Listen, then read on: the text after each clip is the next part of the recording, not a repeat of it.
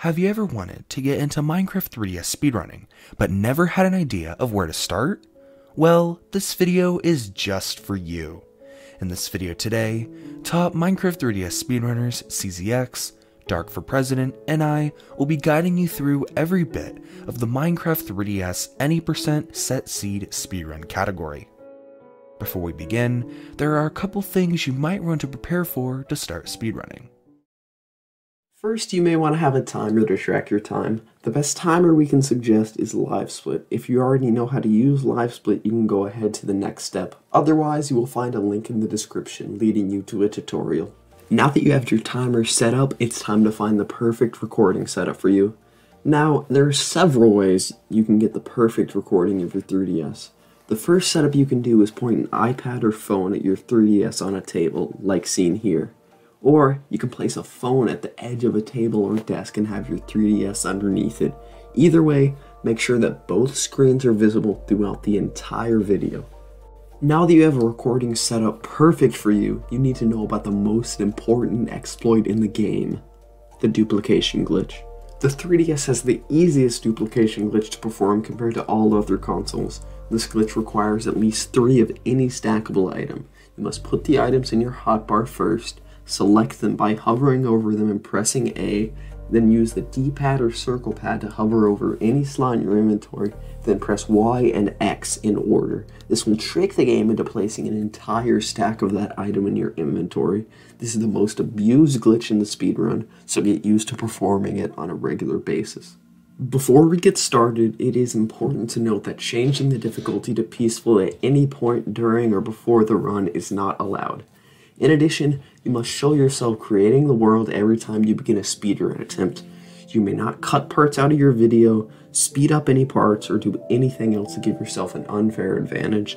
You can, however, mute the audio during your run if you so choose.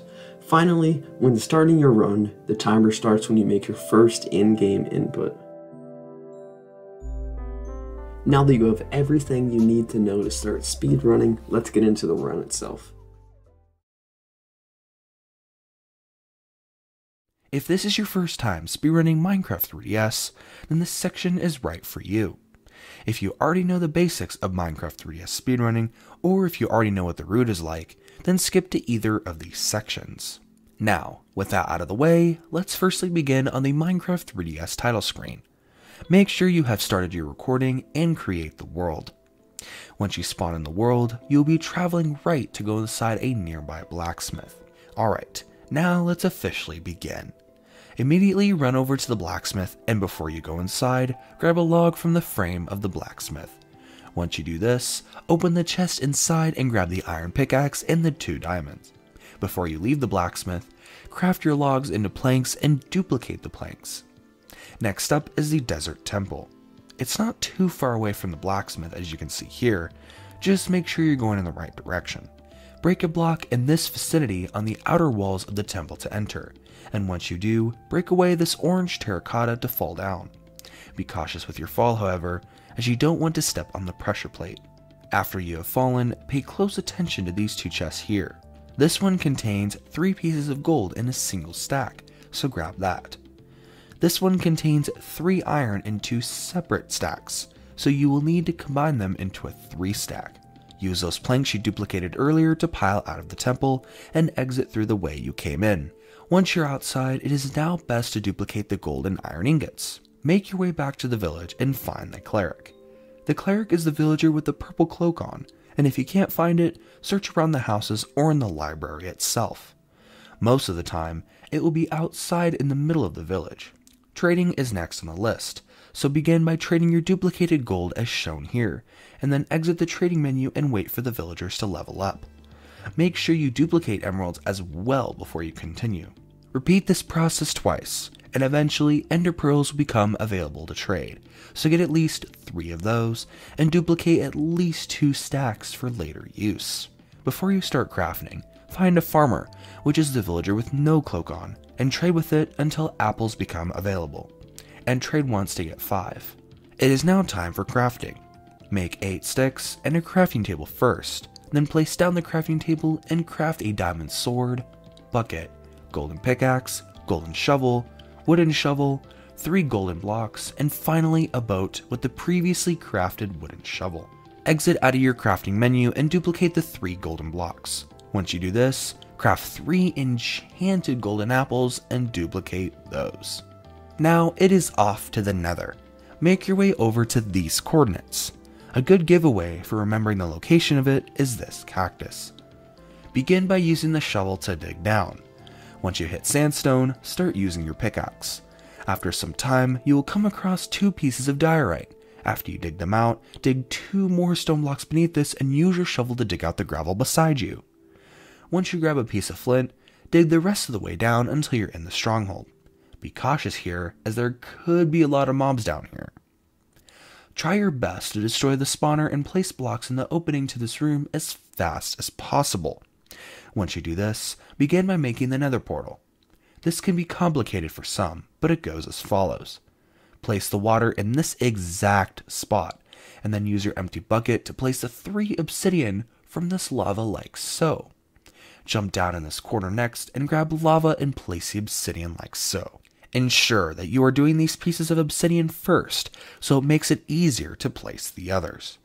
But make sure to place the obsidian here last, as it will get rid of the water. Once the portal is made, throw an item into the portal as you enter. This is an important step, as it will place you in a location that is easier to access the fortress. Now, if you have life split set up, now would be the time to make your first split. Alright, once your Nether loads, immediately turn left out of the portal and throw an ender pearl around here. This should place you in an area where you can see the fortress. Now, pearl it in this exact location, and from here you should see a blaze spawner out in the open. Go down to it and try to get 2 blaze rods. If blazes take forever to spawn, take out the blocks beneath the spawner.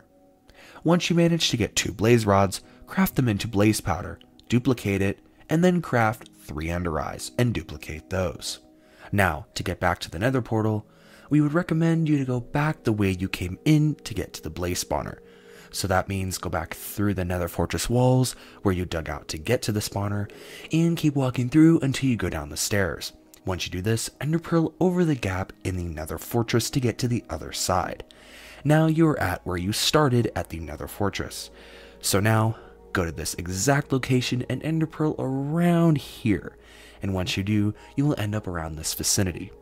You should see the portal at this point, so go ahead and go back into it and make another split. Now go up to the end portal and add all of your eyes to the portal frames and enter the end. Once your game freezes as you enter the portal, make yet another split. Alright, now you're in the home stretch. Make sure your boat, diamond sword, ender pearls, and some blocks are on your hotbar at this point to get ready for the dragon. To get to the exit portal in the middle, ender pearl over it and place down the boat at the very top of it. Pile up with some blocks and place it here. You will now have to wait for the dragon to perch. This is complete RNG, so you could get lucky or not so lucky in regards to how quick the dragon perches. If the dragon perches, then great, run over to it and hit its head with your diamond sword. Be careful, however, as jumping or getting too close to the dragon will send you flying. If the dragon doesn't perch, try running out past the end crystal towers and run back in. That should do it, and if that doesn't work, then either keep waiting or reset, as it is not guaranteed to happen every time within a timely manner. If you do manage to kill the ender dragon, quickly make your way into the exit portal, and once your game freezes, that's time. If you manage to get a successful run, congratulations. It's certainly a lot to learn, but doing a full game run of Minecraft 3DS is certainly rewarding in its own right. At this point, if you do so choose, you can submit your successful run to the speedrun.com page, and if your run gets verified, then your run will be displayed on the leaderboard. Now that was just the beginners category. There are still 2 more in this video that we will go over in case you would like to learn about some more advanced tips and tricks to get even better times.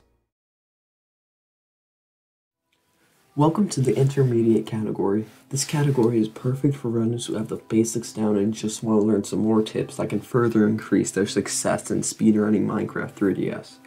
This category is going to focus on the exact same route as explained in the beginner category, so if you don't know it, please refer back to that section of the video. First things first, the overworld split. This split has the most steps out of all splits in this run, so there's lots of room for improvement here. Once you have crafted everything after trading with the villagers, we would highly recommend you to manage your inventory properly, as this will make it a lot easier later in this run. This next change is one that can differentiate between different runners and their runs. You may have noticed we said to throw an item through the nether portal in the beginner guide. That is because the nether portal is in the perfect position to change the location when an item is thrown in. If you do not throw the item through first, you will end up here, a completely different location than the previous portal. The official names for the different areas are top route and bottom route. Top route being to throw an item through the portal, and bottom route being not to throw an item. The way to get to the fortress from here is by throwing a pearl at this hill. Be careful not to fall into the lava. Next, throw another one to this ledge up here. Now you should be able to recognize the location and should be able to get to the blaze spawner easily. Speaking of the blaze spawner, there is a different blaze spawner located in this fortress that we would encourage you to use here. Make your way over to this area next to the fortress. You will then notice some unloaded chunks right here. Don't worry about them, as after a few seconds they will eventually all load. Now, go over to where these pieces of nether quartz are, for the blaze spawner is right underneath them. Dig down in this area. Now you will be at the blaze spawner. Be sure to have your sword ready, as there could potentially be lots of blazes waiting for you down here. All you need to do is to get 2 blaze rods, so keep killing blazes until you get them. If blazes don't spawn, try breaking the blocks beneath the spawner like so. If you seem to be waiting a while for blazes to spawn, it may be best to reset the run. Alright, if you have collected the 2 required blaze rods, craft them both into blaze powder, duplicate it and create 3 eyes of ender and duplicate those. Now it's time to go back to the nether. Pile out of the blaze spawner and throw an ender pearl like so. Next, throw an ender pearl down to the ground here. Finally, walk over to the lava pool and throw an ender pearl to get across it. Before you enter the portal, be sure to stand as far right and as close to the back as possible when the animation plays, as shown here. Not doing these steps will not spawn you back in the stronghold. Now that you're back at the stronghold, place the eyes of ender in the end portal frames and enter the end. The process for the end is exactly the same as the beginner guide. Teleport over to the exit portal, place a boat on top of the exit portal, wait for the dragon to perch, kill it, and you are done. If you manage to get a better time with the tips shown in this category, then congratulations! As you learn more tips and tricks while practicing as much as possible, you will soon be beating your personal best in no time. Finally, let's move on to the advanced category. This category will further expand on the tips showcased in this category to help you get competitive times. If you believe that you have a strong grasp of how to speedrun Minecraft 3DS, then this is the category for you. The advanced category will go over some advanced tips and tricks to help you get competitive times, so let's go ahead and get started. The first tip happens right before the actual run itself. Before starting a new speedrun attempt, reset your game completely by closing the software in your 3DS home menu. This will help reduce lag while you're speedrunning, which can help get through laggy areas more efficiently. Resetting your game also helps in a different area as well. Whenever you reset your game, it resets the RNG in all chests, so items and chests will have the same location every time. Next up, we have something called the farmer skip. This strat will remove the need to trade with the farmer for apples. When you enter the desert temple in your attempt, grab the gold and iron as usual, but also grab the 3 golden apples located in these chests. There are 2 located in this chest and 1 located in this chest. Once you have them all, duplicate them. The farmer skip can save up to 20 seconds, so it's definitely worth it to do in all your attempts. Be very cautious though, since regular golden apples do not come with all the effects as enchanted golden apples, like fire resistance, so be sure not to light yourself on fire. You may also want to figure out how to use reset efficiency, especially if you are going for competitive times. What I would suggest is resetting at these points if their requirements are not met. Reset at the blaze spawner if there are no instant spawns, since you will have to wait a long time for more to spawn. Reset in the end if the dragon doesn't perch within about 15 seconds. Usually the dragon will either perch very fast or very slow. Next is something that will make controlling your character a lot easier. You may have noticed that the seasick will get slippery, causing gameplay to get significantly harder. One way to get around this is to regularly wipe it down with a paper towel or a piece of cloth. Some people have adopted the use of a glove to prevent the seasick from getting wet at all. Next is a small but important tip. You may have noticed that when going back to the overworld from the Nether, that the game lags intensely, which makes it hard to do anything. Do not do any inventory management at this stage. This includes crafting ender eyes, duplicating them, moving your boat to your hotbar, etc. Do all inventory management before you enter the overworld. It's a small tip, but it saves a surprising amount of time. The final tip in this category is using ender pearls to save time in several areas. All areas you can use ender pearls to save time are, from the village to the location of the stronghold, the nether portal to the nether fortress, using them in the end to reach the exit portal, and using them to get outside of the end crystal towers if the ender dragon doesn't perch. What to learn from this tip is to basically never walk. If you need to get somewhere, throw an ender pearl. You have an infinite supply anyway. Alright, and that concludes all our tips and tricks for the advanced category. Judging by the fact that you are watching this category, you already have lots of knowledge on how to speedrun Minecraft 3DS, but we hope that you find these tips helpful for getting competitive times.